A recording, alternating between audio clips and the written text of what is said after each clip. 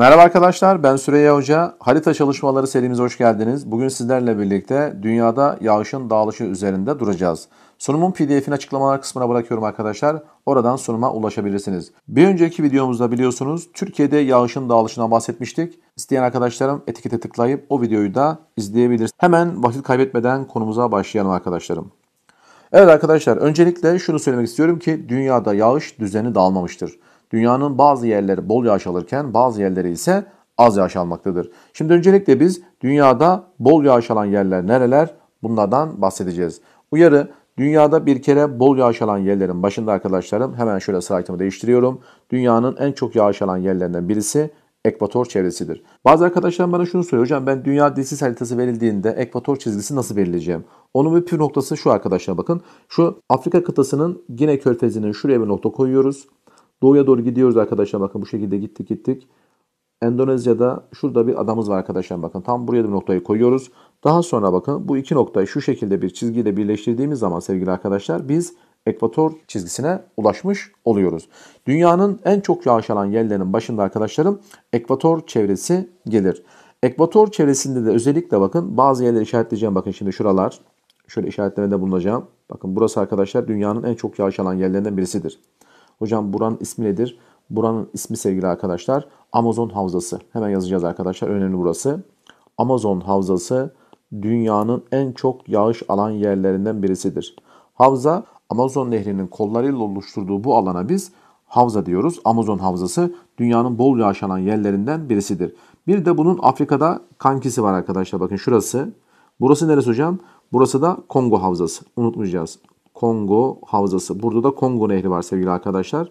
İşte bu Kongo Nehri'nin kollarıyla oluşturmuş olduğu alan Kongo Havzası diye geçer. İşte dünyanın en çok yağış alan yerlerinden bir diğer yerde Kongo Havzası'dır. Dünyanın bol yağış alan yerlerinden bir diğer de arkadaşlar bakın burası. Burası adalardan oluşan bir ülke. Biliyorsunuz burası da Endonezya adaları sevgili arkadaşlar. Endonezya.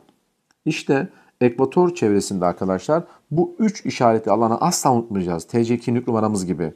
Amazon Havzası, Kongo Havzası ve Endonezya adaları dünyanın en çok yağış alan yerlerinden biridir. Dünyanın 2 numaralı bol yağış alan yeri, uyarı, Muson Asyası'dır arkadaşlar bakın. Muson Asyası neresi hocam? Bakın şurası üçgen şeklinde bir ülke Hindistan. İşte şu coğrafya sevgili arkadaşlar Muson Asyası'nın içerisindedir. İşte bu Muson Asyası dünyanın en çok yağış alan yerlerinden bir başka alandır. Bu Muson Asyası'nda biliyorsunuz arkadaşlar bakın Hindistan, Nepal, Çin, Bangladeş ve şurada arkadaşlar biliyorsunuz bakın şurada bir böyle yarımada var. Orada biliyorsunuz Kamboçya, Vietnam, Tayland, Myanmar gibi ülkeler bulunmaktadır. Bu Muson Asyası da yine dünyanın bol yağış alan yerlerinden bir diğer alandır. Dünyanın 3. bol yağış alan bölgesi sevgili arkadaşlar Orta Kuşak karalarının batı kıyıları. Hocam buralar nerede tekabül ediyor? Lütfen dikkat, bakın şurası. Burası Batı Avrupa arkadaşlar, bakın İngiltere, Büyük Britanya adasının olduğu şu alan. Batı Avrupa. Bir diğer arkadaşa bakın Amerika ve Kanada'nın batısı Alaska Körfezi çevresi. O zaman hemen yazalım hocam, bakın burası Batı Avrupa. Batı Avrupa dünyanın bol yağış alan yerlerinden birisidir. Bir diğeri de ABD ve Kanada'nın batısı arkadaşlar. ABD ve Kanada'nın batısı işte burası yine dünyanın bol yağış alan yerlerinden birisi olarak karşımıza gelir. Dünyanın bol yağış alan yerlerinden bir diğeri de sevgili arkadaşlar kutup daireleri çevreleri bakın. 4 numaralı bol yağış alan bölgemiz 66-33 enlemleri yani kutup daireleri. Hocam buralar nereye tekabül ediyor? Lütfen dikkat, bakın şöyle bir çizgi çiziyorum sevgili arkadaşlar. İşte burası sevgili arkadaşlar 66 derece 33 dakika kuzey paraleli. Burası Kuzey Kutup Dairesi'dir. Burada Güney Kutup Dairesi'ni göstermiyorum sevgili arkadaşlar. Niye? Çünkü Güney Kutup Dairesi'nin bulunduğu alan denizlerle çevrili olduğu için orada yerleşik hayat yok. Bu nedenle de biz orayı bilmemize gerek yok. Kuzey Kutup Dairesi'nin bulunduğu şu alan yani Sibirya, İskandinav Yarımadası, Kanada'nın şu kuzey kısımları arkadaşlar bol yağış alan yerlerdir. Ve nitekim buralar bol yağış aldığı için buralarda iğne yapraklı ormanlara rastlanır. Niye iğne yapraklı hocam? Çünkü soğuk. Soğuk yerlerde biliyorsunuz ağaçlar iğne yapraklı şeklinde kendini gösterir. İşte arkadaşlar bakın buralar dünyanın bol yağış alan yerleri olarak karşımıza gelmektedir. Bu işaretli alanları asla ama asla unutmayacağız. Bazı arkadaşlarım soruyor hocam ben dünyanın bol yağış alan yerlerini bilirsem hangi özellikleri bilebilirim? Arkadaşlar dünyanın bol yağış alan yerlerini bildiğiniz zaman siz aynı zamanda bitki örtüsünün gür olduğu yerleri, kimyasal çözünmenin fazla olduğu yerleri, rüzgar erozyonu şiddetinin de az olduğu yerleri otomatik olarak bulmuş oluyorsun. Bu nedenle de dünyanın bol yağış alan yerlerini bilmen çoğu soruda sana muazzam bir avantaj sağlar. Bu bol yağış alan yerlerden sonra arkadaşlar isterseniz şimdi bir de dünyanın az yağış alan yerlerine geçelim. Dikkat! Dünyanın az yağış alan yerlerine geçiyoruz arkadaşlar. Burada az yağış alan yerleri işaretledim. 1. Çöller. Yani 23-27 enlemleri yani dönenceler çevresi arkadaşlar. Şimdi şurası ekvator muydu hocam? Evet. Şimdi şu ekvatorumuzu tekrar çizelim bakın. Şu çizgimiz ekvatordu bizim biliyorsunuz. Ekvator çizgisi. 23 derece 27 dakika kuzey ve güneyde yer alan enlemlerimiz dönencelerde. Bakın şöyle kesik kesik çizgilerle gösteriyorum. Burası biliyorsunuz kuzeydeki YD yengeç dönencesi. Bir de güneyde var arkadaşlar bunu biliyorsunuz. Şu şekilde. Bu da OD yani oğlak dönencesi. Biliyorsunuz bunların dereceleri 23 derece 27 dakika. Aynı şekilde burası da yine 23 derece 27 dakika.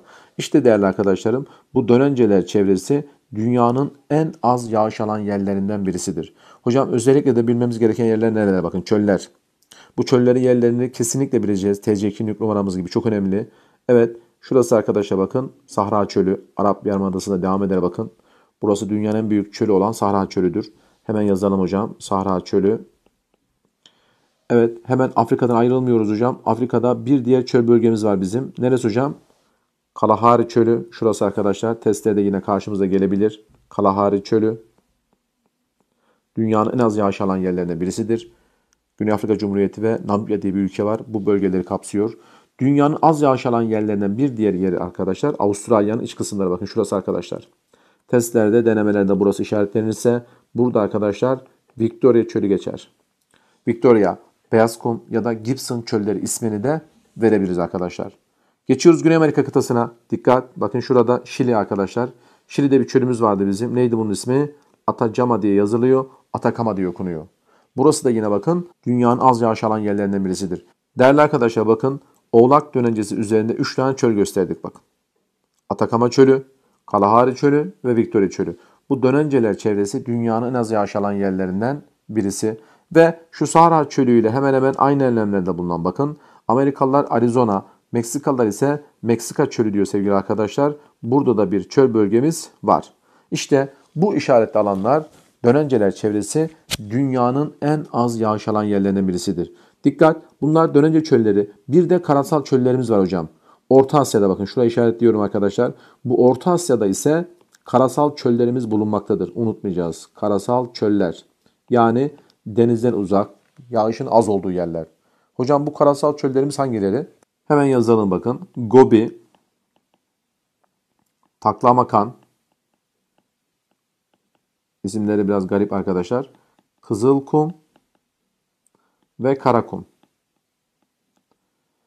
Buralar sevgili arkadaşlar karasal çöllerdir. Haliyle de buralar yine dünyanın az yağış alan yerlerinden birisidir. Bu Orta Asya karaların iç kısımlarıdır ve karasal çöller olarak karşımıza gelir. Örneğin ABD'nin iç kısımları, Avrupa'nın iç kısımları arkadaşlar, karaların iç kısımları yine dünyanın az yağış alan yerleri olarak karşımıza çıkmaktadır. Hocam dünyanın az yağış alan yerlerinden bir diğeri de bakın kutuplar. Şu 2 numaralı maddemiz sevgili arkadaşlar kutuplar. Örneğin şu Kuzey Kutbu çevresi bakın. Ve burada işaretlenmemiş ama arkadaşlar bakın şurası yani Antarktika dolayları mutlak nem az olduğu için Antarktika ve çevresi dünyanın en az yağış alan yerlerinden birisidir. Bilim insanları kutuplara soğuk çöl der. Bakın çölleri biz ikiye ayırabiliriz. Bir sıcak çöl, bir de soğuk çöl sevgili arkadaşlar.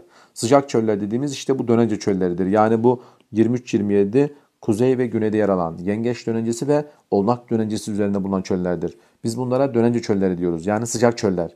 Bir de soğuk çöller vardır. Kutuplar çevresi de dünyanın en az yağış alan yerlerinden birisidir. Bunun sebebi de mutlak nemin yetersiz olmasıdır. Evet sevgili arkadaşlar, harita çalışmalarından bir videomuzun daha sonuna geldik. Bir sonraki dersimizde görüşmek üzere. Hoşça kalın.